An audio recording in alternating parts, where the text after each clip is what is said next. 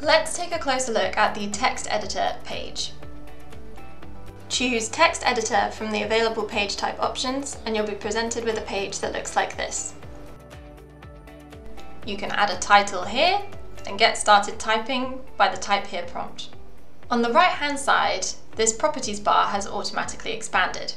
We'll come back to this later, but to close it, you use this button here. Once closed, you can focus on the content of your page. You can add different content into your pages by adding sections. If you hover at the bottom of your text section and click when this plus button and line appears, this opens the section menu. The top half of this menu gives you options to add another text section as well as other types of media into your page. Let's add another text section.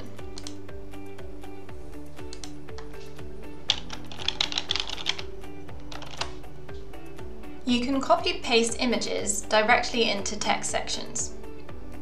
Once pasted, you can carry on typing underneath. Alternatively, you can use the section menu to add your images. This will prompt you to upload them from your computer or to insert them from URL.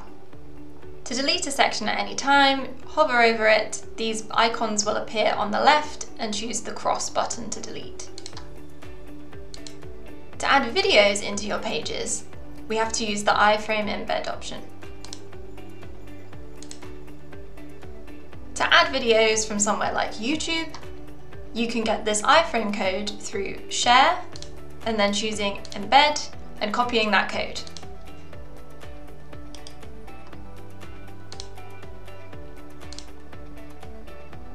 You can grab these links to have other content display on the page, such as calendars, slide decks, spreadsheets, basically anything that has an iFrame embed code available.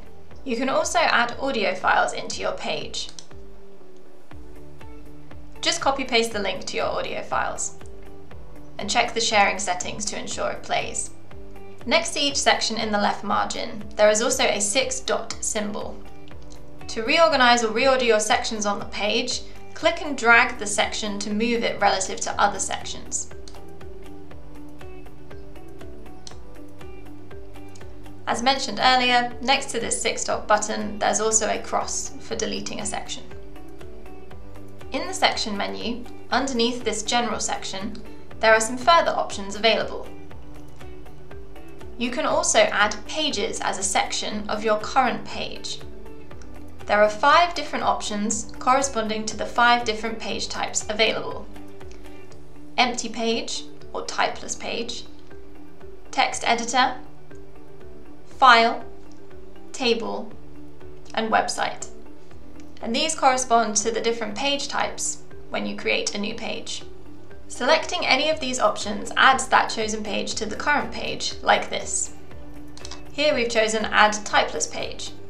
And this opens up in the modal for us to add a title for that page. You can close the modal using the cross button up the top. This will take us back to that first page. The typeless page appears on our original page like this. If I add a text editor, this again opens up in the modal for me to add any content I like to this page.